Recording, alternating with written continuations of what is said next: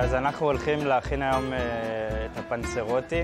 Today, I'm making panzerotti, an Italian street food pastry originating from the region of Puglia.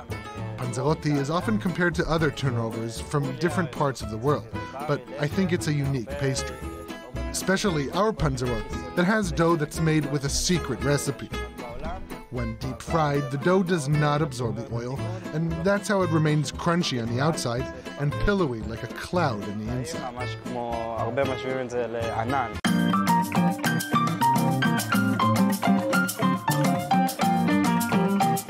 אנחנו נמצאים בשוק. We're in the Carmel market in Tel Aviv. Our place, Coco's Panzerotti, is named after Coco, a family member and the founder of the restaurant. Coco was born and raised in Parma, Italy, where he fell in love with Italian cuisine. Growing up, he discovered panzerotti and decided to bring it to Israel and opened the first Israeli panzerotti place. He worked on his recipe for a long time and introduced it to the public only when he was satisfied with the final result.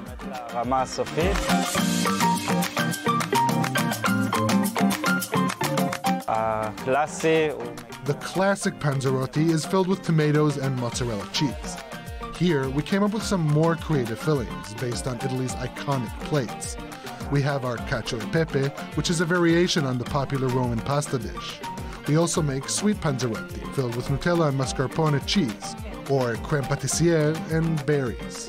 I think the secret to a great panzerotti is using only the freshest, best quality ingredients. This is one of the reasons we chose to base our restaurant in the middle of the market. The combination of high-quality products with just the right recipe makes this so-called simple pastry taste perfect. טעם מושלם.